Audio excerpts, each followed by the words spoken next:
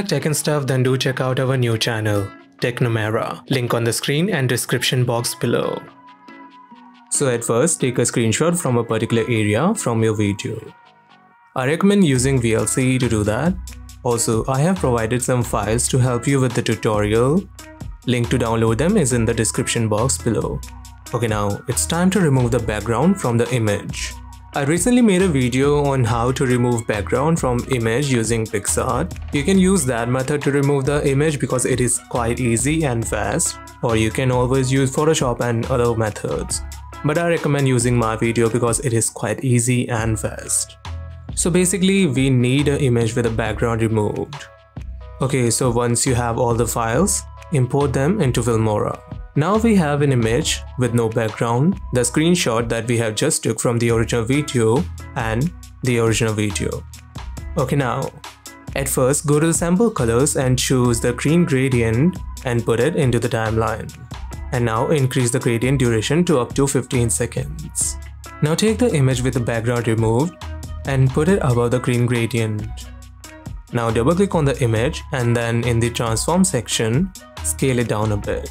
This much will be fine for me. Okay, now export this into a video with at least 60 FPS and the best quality possible. Once it is done, simply import the exported clip right back into Filmora. Here we have it. Okay, now put the main video into the timeline and then go to the position from where you took the screenshot. I believe mine was from here, so let's put the screenshot above it to check. Click on the screenshot and then into the compositing, lower down the opacity to see if the screenshot is mixing with the video or not. For me, apparently it is at perfect place. Okay, so once you think that your screenshot is at the perfect place, then put the image with no background above the screenshot and then delete the screenshot. And then put the green screen video in its place and then delete the removed background image. Okay, now at the point where the green screen video starts, split the main clip and then drag the rest portion forward. And now put the screenshot at this blank space. Okay, now double click on the green screen video and then click on the chroma key. This will remove the green screen background and now adjust the intensity and tolerance. Now it's time to give a video that sticker effect. Go to the Effects tab into the Utility section and then take this border and put it on the green screen video. This will add a white border around it.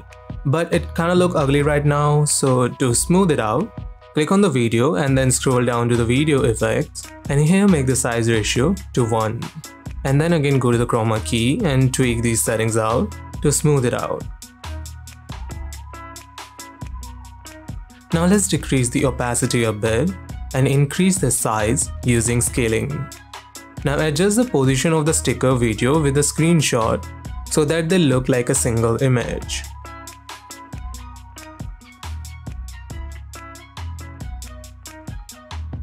And once it is done, trim out the video to the screenshot duration.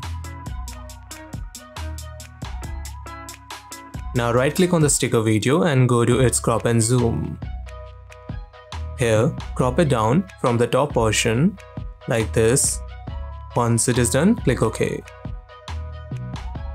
Now go to the end portion of the sticker, somewhere like this,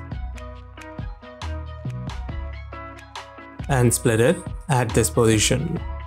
Okay, now right click on the first portion and then go to its crop and zoom, then into the pan and zoom, click on the inner pan and stretch it out to the full screen. And then click on this reverse icon here. This will make the zoom comes inward. Then click OK. Now do the same crop and zoom with the second portion too, but this time don't click on the reverse icon. So if I play it now, we are getting a slight zoom effect. That is exactly what we want. Okay, now comes the final part. Drag the sticker video one track above. And now it's time to beautify the background. Go to the Effects tab and now in the Filters section, choose any of the effect that you want and apply it on the sticker video. Now at this part you can add whatever effect you want by taking it and putting it directly on the timeline and adjusting its settings. Doing this method, you can use Filmora's inbuilt filters to create a unique and magnificent background effect for you. Or you can always use the backgrounds and the files that I've provided. And now comes the final part. Once the background is done, let's use this ink splatter image from the files that I provided before and put the ink splatter image below the sticker video. And now adjust its height, length, width, angle according to your sticker, whatever the way you want to. And once it is done, it is time to add the final super final text. But before adding the text, let's drag the sticker video again one track above.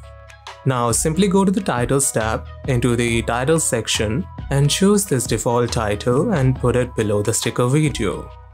Now edit the text according to your liking and adjust the font and size and everything that you want.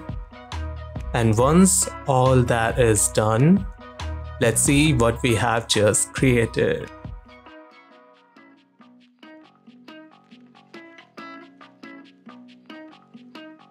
It looks pretty amazing. Now we can apply this method on other characters to make the character intro. And the best part about this effect is that you can randomize your background and you can do a lot of things. You aren't stuck with a single background, you can randomize it. So guys, what are your thoughts on this video? Let me know in the comment section below. And if you think that this video is worthwhile, then hit that like button and don't forget to subscribe to my channel so that I can able to bring amazing videos just like this for you. Till then, see you later.